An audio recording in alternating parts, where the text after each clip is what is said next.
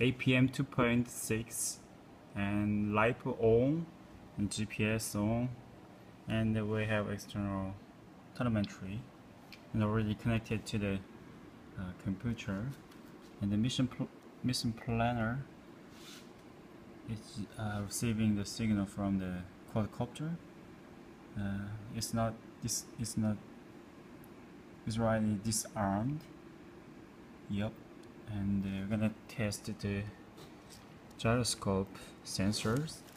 So I turn left, turn right. Yep. Look at the APM planner.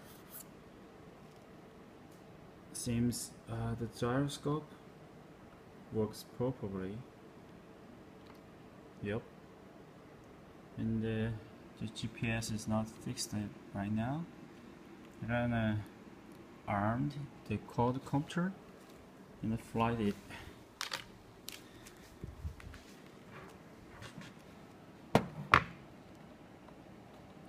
Give the signal to the quadcopter. Yeah. The probes start to and waiting for my order to flight.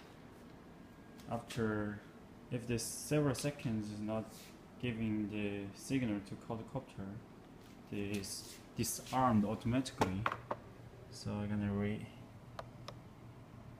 transmit the arm signal. Now it's responsive. I'm gonna flight it slowly.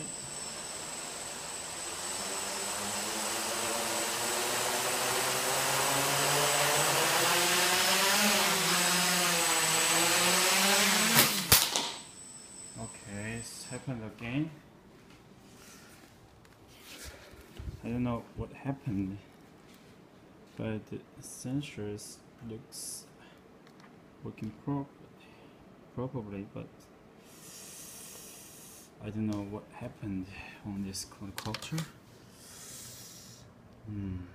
Somebody help me to figure out. Thank you.